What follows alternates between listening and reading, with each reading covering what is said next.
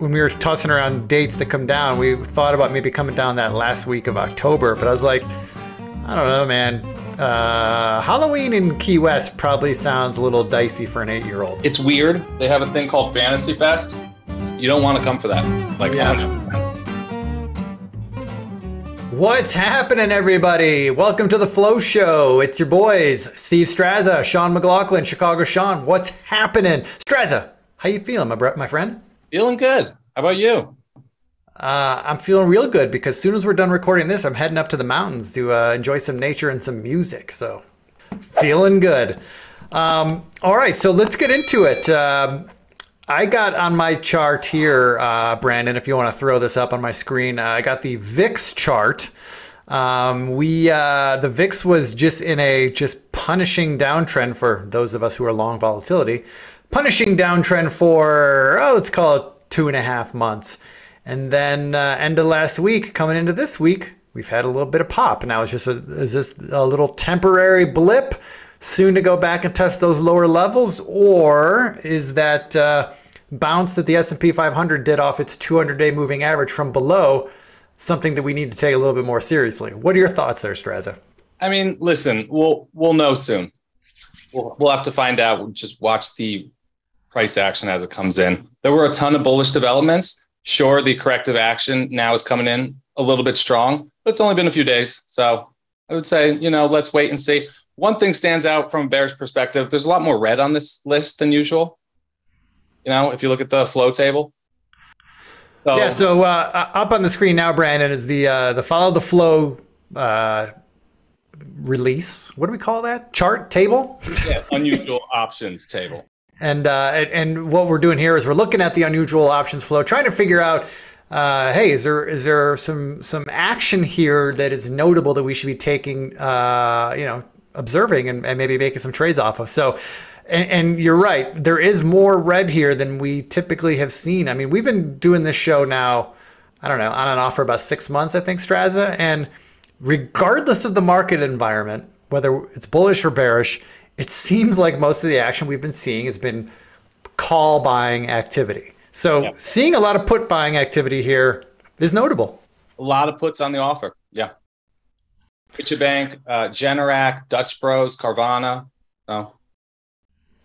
So is there anything in there that matches up with some technicals that you're observing that, hey, thinks that maybe there's something to it, something here? Well, you were talking to me offline a minute ago about Oxy. Mm-hmm. Oxy definitely stands out.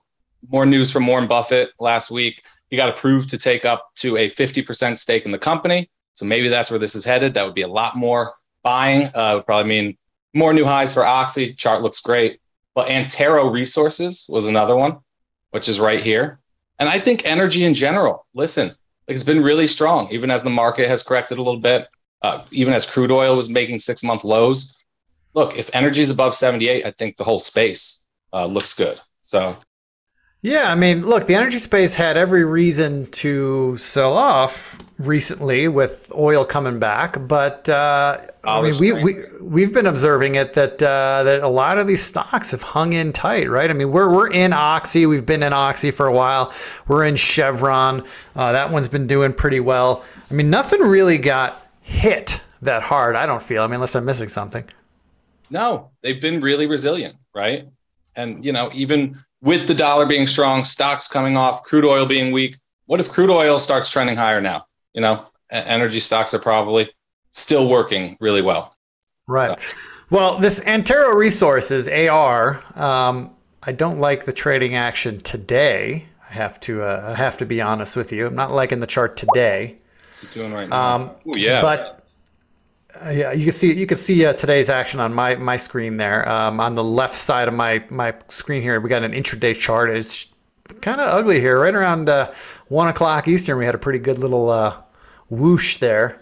Yeah. So I'm not liking today's candle overall. But that withstanding, I mean, implied volatility is pretty cheap. If we liked this setup for a longer term bullish play, we would probably have a good opportunity to keep it simple and just buy straight calls. There's plenty of liquidity in this name. It trades weekly options. The bid-ask spreads are pretty tight. We got strikes every dollar up and down the board. I mean, Hey, I would probably, if I wanted to play this, I'd want to give myself some time. I'd probably want to look into January. I'm thinking at the earliest. What's that? That's 5 months from now, 6 months from. January is good. Yeah. Yeah. Yeah, I think if energy stocks are going to work, we're probably going to get a nice leg higher into the back half of the year. yeah. One thing that gives me a little bit of pause is the this Straza, that when I buy calls, I prefer buying a call that has an approximately 25 delta. 'Cause it just feels like that gives me a nice boost in leverage when I get it right. And also it's not super expensive. So, my downside is limited, but the 25-ish delta strike is the 60 strike, which I don't know, feels a little aggressive. Maybe not. Yeah. I mean, a 50% move, basically. That would Yeah. be these stocks. When they move, they move. I mean, look, Antero Resources was under $1 in 2020. Was it really? Oh my. At 42 today. So I think 50% move is fine. If these stocks are going to work, I think that All works. right. Well, look, if you think a 50% move is just another day in the park, then buying these 60 strike calls in January and paying looks like you'd pay about let's say 250. You can maybe get them a little cheaper. Seems like you can get a lot of bang for your buck if that were to happen. I got to be honest, Streza, I think that I would play this a little bit more conservatively. Call me a wimp if you want, but I think I would probably prefer playing this with a bull call spread. Maybe buy the 50 strike and sell the 60 strike against it. That would cost me, that only cost me $1.30. So basically just halved the cost of buying the 25 delta options. And I would have a much higher opportunity to profit. The P&L, hold on, let me see if I can pull this trade up and show you what it looks like on my graph. But here we go. Let's zoom out here. I mean, this is what a bull call spread would look like, right? Here's what your P&L graph would look like. We're trading right here around 42. If the stock traded at anywhere above, let's say around 40 or 51.25 at expiration, we would stand to profit there. So we have a higher probability of success with a bull call spread, and it's a more conservative bet. But I think that's the way I would play it. No, I was just going to say it is definitely a higher probability trade. Stock doesn't have to do as much to win on that one, right? Yep. I mean, the stock would have to go. Let's see here. Let's play with some numbers here. Stock would have to move about 22%. I don't know if you can see that there on my chart. It'd have to move about 22% just to break even at expiration. Now, it doesn't mean it has to move 22% for us to make money. If the stock moved up 10% next week, we would be sitting on profits in this position. So it's not like we have to wait, for the 22% move to happen. Yeah. It just means that if the stock does move 22% or more from here, at least we're locked in or guaranteed a profit above, let's say 31 or 51 bucks a share. That's all I'm saying. I think you make a good point about the price action today too. I'm looking at it right now. I mean, I love it. Yeah, energy stocks are up today. Sure, E&P has come in a little bit, the explorers and producers, but XOP, that ETF, is still up about 2.2%. And then Antero, that's a bearish engulfing candle, down 2.5%. So, I like both these setups. I don't like putting it on today, though. I would want to see, how this. Yeah, I think this is one of those ones we could kind of put in our hopper here and keep an eye on for the next few days and see if we can find a better opportunity and see if today's sell-off is just kind of an aberration and if it holds from here. And like maybe the leaders, like Oxy, pull up Oxy's chart. Love this chart. Yeah. Look at that chart. Beautiful. Now, I don't want to rub any salt in your wounds, but I know you recently got out of a long position in Oxy. Did. Yeah. Thank you. Listen, I've been in it since late 2020, so it's been good. It was a good trade. Yeah. I mean, no one's feeling sorry for you, Strezzy. You had a good ride. Very good ride. Well done, my friend. All right. Any other opportunities there that are different outside of the energy space, or is that what's really at the top of your list right now? That's really what stood out. A lot of these growth stocks, Tilray, Sonos, Snap, all falling knives for the most part. Energy has been promising, so that Oxy also, like we talked about. Yeah. No, energy is definitely promising, and like we were saying earlier, like we love the way Yeah, it's sold off as you might imagine. There was a lot of hot money in this sector at the beginning part of the year.